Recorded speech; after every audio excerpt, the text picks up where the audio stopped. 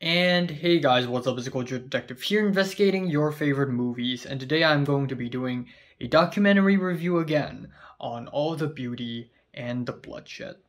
So, yeah, I actually planned to watch the Demon Slayer movie today, but I didn't because I realized I don't have a lot of time and I missed the bus to the cinema twice.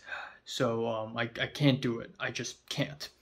So, yeah, instead I finished watching the documentary All the Beauty and the Bloodshed, the latest documentary by Laura Poitras, and this documentary won the Golden Lion at the Venice Film Festival, which is the biggest award you can get. Of course, this is also the same award that Joker got, which is pretty funny, but the Golden Lion is not to be messed with. I think some of the most interesting, underrated, overlooked artsy films have also won the Golden Lion.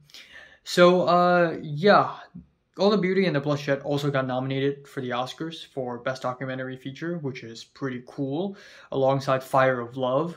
About a week ago, I reviewed Fire of Love. I thought it's a pretty good documentary, could have been better, so I didn't expect that I would watch another documentary so fast. But here I am. I honestly predict that this one will win Best Documentary. However, I do have to admit, when it comes to Best Documentary Feature in the Oscars, the winner is always a little bit unpredictable. You know, throwback to the time my octopus teacher won over like everything else. So, yeah, I don't know. But anyways, this is a documentary about two things, and these two things are connected. The first of all is about the opioid crisis in America and the family responsible for that crisis, the Sacklers family. They are a family that runs a pharmaceutical company called the Purdue Pharmaceuticals, and they make these opioid pills and convince people to take these pills. And a lot of people get addicted to these pills, they overdose, and they die. And a lot of people die, 100,000 every year, 200,000. I don't know, but America has gone through a really bad opioid crisis. And then another part of this documentary is about the life of photographer Nan Goldin.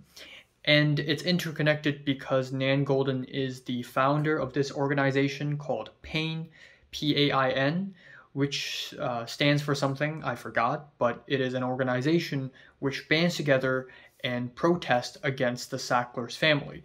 And that is because Nan Goldin herself has overdosed on OxyContin, which contains opioids, and she decided that this would be kind of her life mission in a way. So yeah, this is a pretty long documentary. It's 2 hours long and it has multiple chapters. And let's talk about the part where the documentary deals with Nan Goldin's life first. I think this part can be a bit slow paced and not as interesting as the stuff that happens in the present day, the protesting stuff. So the way the documentary sort of shows the narrative is that we're going to get a small chunk of what's happening in present day with the opioid crisis, and then a small chunk of Nan Goldin's life story, like her childhood, and then more present day stuff, her adult life, and then more present day stuff and her life as a photographer, and then more present day stuff, and it sort of alternates in between one another.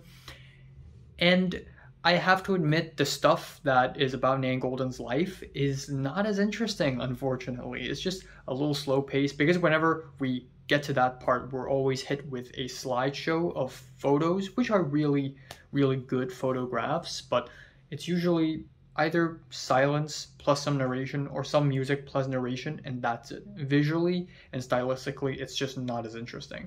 And I think Nan Goldin's life story is also not that interesting. Sure, her life story is very turbulent, full of ups and downs, and it's pretty crazy.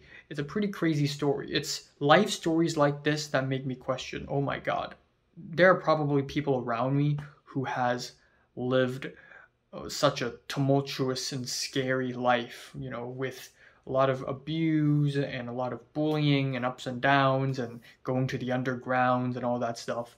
And I am the one living the boring life, talking to a camera, talking to my phone, reviewing a movie. It's stories like this. But still, stylistically, I think it's a little uninteresting. But that is until the latter half of her life story, where we have her battle against AIDS.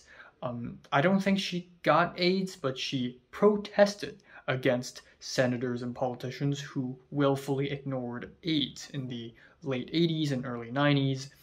And also the part where she talked about how the people around her are dying. Then the last part of her life story, when she finally found out the truth about her sister's death, which was very impactful and memorable. And even though it's a slideshow with very grim music underneath, it really left a strong impression. I also really like the musical choices of this film. They're very niche, they're very classy, yet kind of underground, kind of exotic in a sense. In the present day parts where we have Nan Golden fighting against the Sackler family, they're pretty interesting and pretty captivating and gripping and inspiring as well, given that she started off as a photographer and she slowly worked her way up, all the way from protesting in the Met Museum and Tate Modern and the Louvre to actually bringing it to court and suing against the Sacklers themselves, really fighting her way to the top and forcing these museums to remove the Sacklers' name from halls and in rooms, and also causing Purdue Pharmaceuticals to file for bankruptcy. So it's pretty interesting, and it's the kind of documentary that really puts you back and makes you think. A good chunk of this documentary also showcased the New York nightlife, the booming hippie world of New York in the late 70s, late 60s to like early 80s, I think. And it's a pretty interesting part. It's also very, very night and day from like everything else, every other type of lives ever. So it's pretty interesting and pretty quirky, I must say. Yeah. So yeah, I'm giving this documentary decent 8 out of 10. I think it's a really thoughtful documentary. It's pretty interesting, and I like the editing choices and the musical choices as well. And out of the 2 documentaries I've seen, Fire and Love and this one, I wish this one would win over Fire of Love, but I haven't seen the other 3, so I can't really tell. So have you watched this documentary? Comments below, let me know, subscribe if you want more, and thanks for watching. Also, really cool title for the documentary. Every single title for every chapter and the title for the documentary itself also comes from like a quote someone has said. Of course, every time I film myself, my roommate has to be outside doing something. And the title actually refers to a psychiatric report. Okay. Okay, goodbye. Fuck.